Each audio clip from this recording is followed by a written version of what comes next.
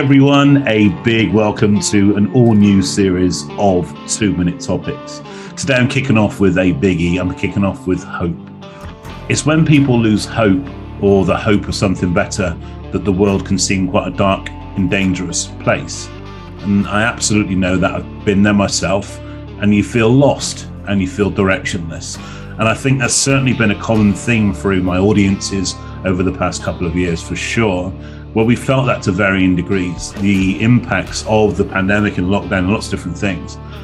However, we also need to recognize that every storm runs out of rain. And we do need to know that every storm you've ever lived through, you've at least survived because you're here. Most of the time that you thrive, most of the time we evolve for the experiences. We just don't see it at the time.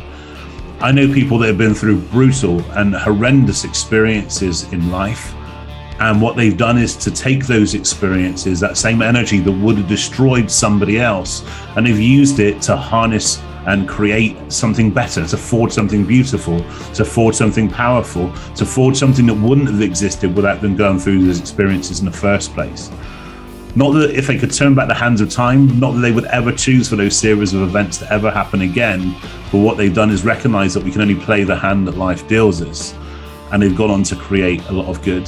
And they've gone on to raise money and create foundations and raise awareness and spread hope.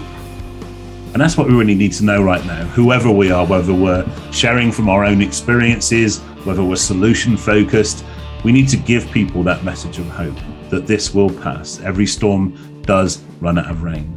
And I think if we take that mentality, then we'll start to understand that our experiences could be forging us for something better that's yet to come. That's the way I like to think about it anyway. See you soon, guys. Take care. Bye-bye. Bye.